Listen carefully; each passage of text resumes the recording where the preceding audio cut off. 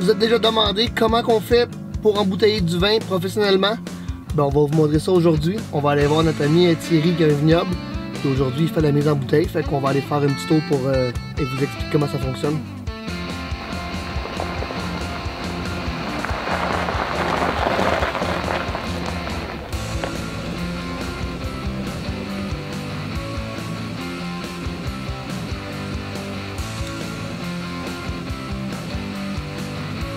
Alors, on vient d'arriver chez Thierry. On va. Là, pour la journée à mettre le vin en bouteille.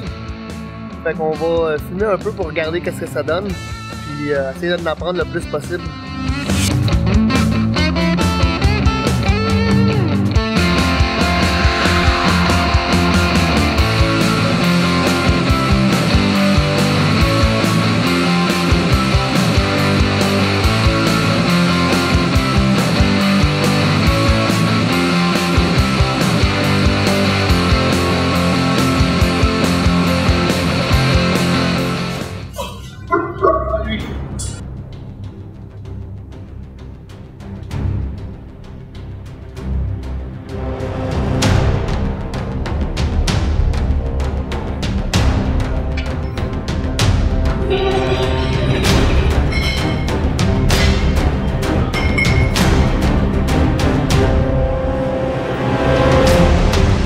Ça ici, c'est une double filtration. Filtration par flash et après par carte.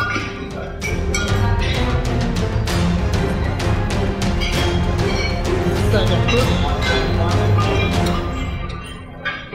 Ouais, 3 microns aléatoires et l'autre, la cartouche, c'est effectif. Ça passe pas. Donc là, il va falloir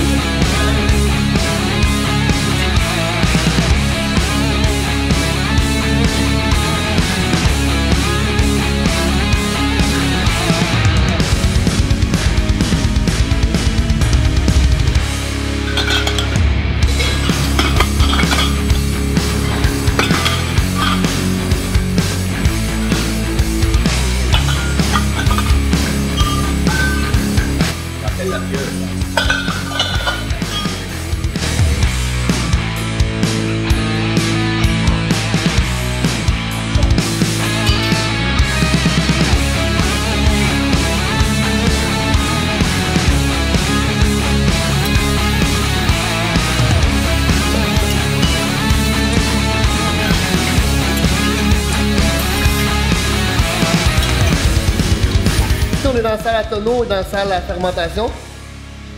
Fait que vous voyez toutes les cuves en arrière de moi. Et les tonneaux juste ici pour fermenter.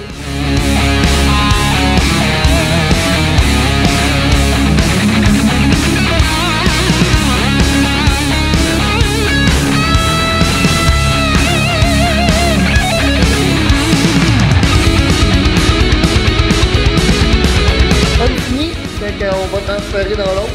Ça va être comme ça pour le reste de la journée, de passer du blanc, après ça du rosé, et à la fin ça va être le rouge. Je pense que ça fait pas mal le tour. Puis la prochaine fois, on viendra pour les vendanges, quand ils ramassent tous ces raisins.